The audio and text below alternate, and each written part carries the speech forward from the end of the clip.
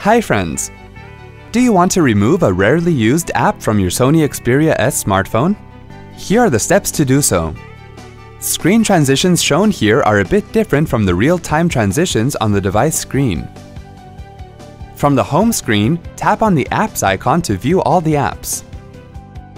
Tap on the Settings icon, and then tap on Apps.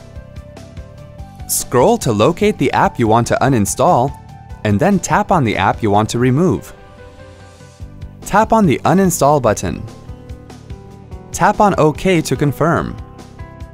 Tap on OK once you get the message, Uninstall finished. See? That wasn't hard at all. Thanks for watching. To check out more related tech videos, click here. If you have any query or want to share something with us, click here. To get iYogi tech support, dial toll-free numbers. To stay empowered technically, subscribe to our channel.